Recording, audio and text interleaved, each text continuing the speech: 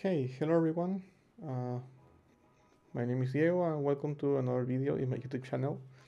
And today I will talk to you about how to repaste this card. This is the 5700 XT from ASUS. This is the Strix model.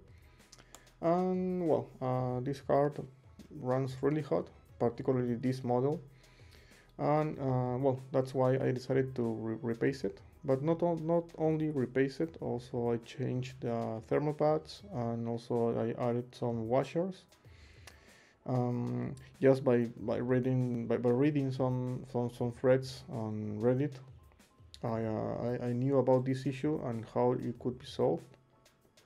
I think that my card did not have the heatsink issue, but still I decided to just test if all of the changes could improve some of the temps on my card.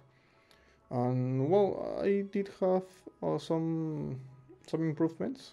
The UPU core runs between 70 and 80 degrees Celsius, and the memory chips runs 10 degrees hotter, between 80s, and in some cases when I play Cyberpunk, for example, it could run up to 90 degrees Celsius. Still, I think these are really good temps for this card since it has a really aggressive overclock.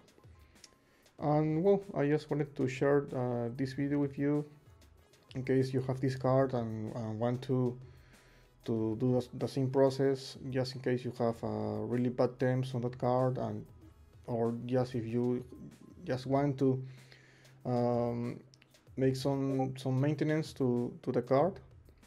I mean, if your thermal paste is already dried or too old, you can do the same, just and improve a little bit the temps and the performance on this card.